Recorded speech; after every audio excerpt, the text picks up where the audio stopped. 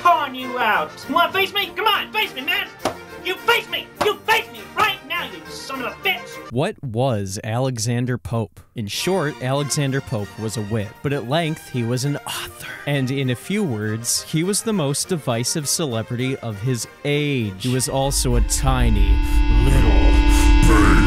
Before AP's rise to fame, the English language already had a lineage of great poets. But for all of these early writers, that distinction was one of many. The names we remember really could only treat poetry as a side thing, devoting most of their energy to other occupations, often in politics, which made use of their literacy at a time when that was rare. By the 1700s, it was a good time to be into words. About half of the English population was able to read, and coinciding with events like the inception of the novel, and also the creation of the English Poet Laureate's office, it was obvious that reading was going to be a thing going forward. And in the early 18th century, Alexander Pope became one of the first English authors to make their living solely as a poet, selling his works through bookstores without attachment to the royal court or sponsorship by people who looked like this. He wrote poetry and people bought it. But despite Pope's success marking a turning point in the history of letters, most of his works aren't read in full or really promoted much at all today. Part of the reason for this is because his efforts were all in satire, frequently lampooning the social climate and art culture of the 18th century. While inventive, what that means is that unless you're already familiar with the literary world of the 1700s, these names and narratives won't do much for today's reader. Even though Pope's plots might have suffered over the centuries, a lot of his lines are still popular in English speech today, whether you're aware of it or not. Hey, to err is human. What's more interesting than Alexander Pope's legacy today was his reputation in life. Pope's career can be summarized by the great maxim, talk shit, get hit. Like I've said, his satires targeted everybody, and predictably many of the victims retaliated, which Pope usually rejoined with more mean words. This facet of Pope's activity can make evaluation of his character difficult. Was this a Chris Chan-style obsession with beating the detractors? Or was Pope just prodding his enemies for more material? Was he keck or was he cringe? It's tough to say with somebody so proud and weird. To me, it's obvious that Pope liked the dynamic of adding a villain to the writing world. In the essay on criticism, he mentions a certain Mavius, who Wikipedia says was a foil to Horace and Virgil in the Roman age of Augustus. The seething verses both poets dedicated to him speak for themselves, but they also spoke to Pope, who would immortalize his own enemies in verse in true classical fashion. But even though there's some homage happening,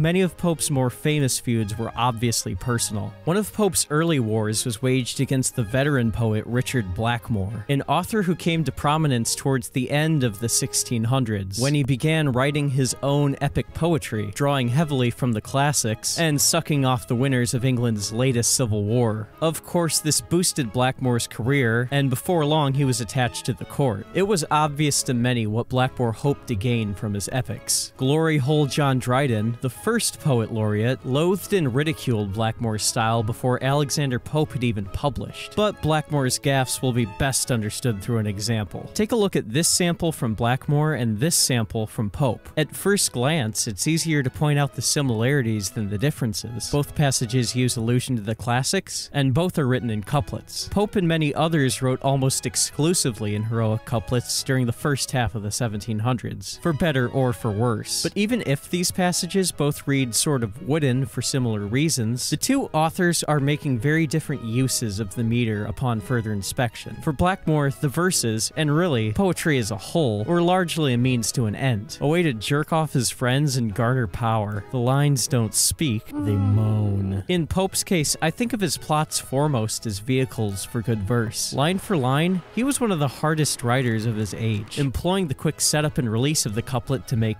bars. All of the Pope quotables that still get repeated today work for that same reason. Fools rush in where angels fear to tread. Short, sweet, and to the point. Eternal sunshine of the spotless mind. Each prayer accepted and each wish resigned. And a personal favorite from the essay on criticism. In poets as true genius is but rare. True taste as seldom is the critic's share. Artistic differences were enough to soil poor Richard for Pope. But he also made himself an easy target after publishing the Satire Against Wits in 1700. This was Blackmore's manifesto, where he railed against the trend of vulgar and irreverent satirists appearing in his day, which he called the the wits, the type Pope would exemplify in a few short years. Pope and his friends assaulted Blackmore across many works until and after his death in 1729. The most memorable affront came as the essay Peribathos, in which a certain Martin Scribblerus invents a new word for anticlimax, and names Richard Blackmore as its synonym and progenitor. Inclusions like this are the highlight of Pope's war with Blackmore, but beneath the jabs, the conflict between the two is pretty philosophical. The contempt Pope held for Edmund Curll is a lot more straightforward. According to legend, Edmund Curll was a bookseller in the grimy streets of London. If you Google him today, there aren't a ton of unique sources about Curll, but this print where he's seen running a workshop of devils probably speaks to his reputation. In an age where publishing, copyright, and distribution were basically untested, most authors opted to have their works both printed and sold exclusively by individual bookstores. Edmund Curll published countless low-quality works of his own, but also sold homebrew versions of other bookstores' bestsellers, including those from our own Mr. Popo. This obviously troubled the poet, but things were made worse after Curll published a number of Pope's private letters, and eventually boiled over when a few lines falsely attributed to Pope appeared as the preface to the Curll-published court poems in 1716. An infuriated Pope was finally ready to take his revenge, as close friend Jonathan Swift records. Now on the Wednesday ensuing,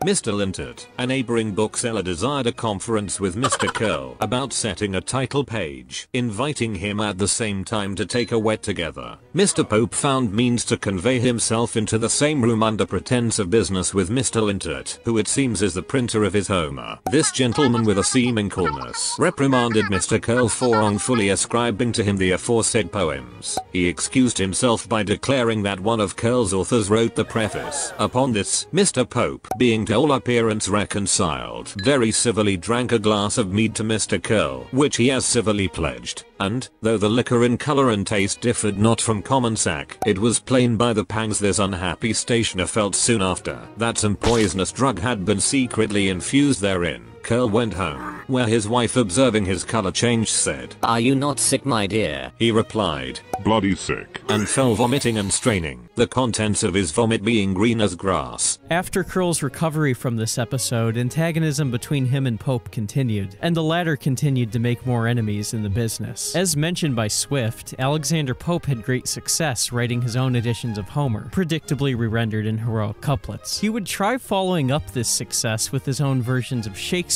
some years later. Unfortunately, the creative liberties taken by Pope to make the text fit his style were not appreciated by critics. One Louis Theobald, a flagging actor and Shakespearean scholar, would redress Pope's errors in the snidely titled Shakespeare Restored, or a specimen of the many errors as well committed as unamended by Mr. Pope in his latest edition of this poet, designed not only to correct said edition, but to restore a true reading of Shakespeare to all the editions ever published. Theobald's reckoning was a complete embarrassment for Pope, and in order to repair himself and defend off from the 100 other writers he was battling, Pope's next satire was to be his opus. In 1728, the first edition of the Dunciad debuted, a satire of Virgil's Aeneid. This satire allowed Pope to ridicule every villain of the art at length. Richard Blackmore's beating was so bad it fucking killed him. Edmund Curll toiled to expose the veiled parodies, and Louis Theobald took center stage as the Prince of Dullness, taking the brunt of Pope's attacks. Filling out the plot with namby-pamby Ambrose Phillips, Thomas Osborne, and others, the Dunciad was a seismic, salty masterpiece. Over the next 15 years, a series of updates were made to the text. Before Pope rewrote Theobald's star role for Colley Cibber, Colley had a minute role in earlier editions of the satire, but over time came to excite Pope's wrath during his long tenure as poet laureate. This final update to the Dunciad was released in 1743, less than a year before Alexander Pope's death, where he took most of his feuds to his grave. And after his enemies met the same fate, most interest in Augustan poetry went with them. It's a shame, really. Alexander Pope's probably one of my favorite of history's mad lads. I'm genuinely impressed by his ability to be so based and so cringe. So what was Alexander Pope?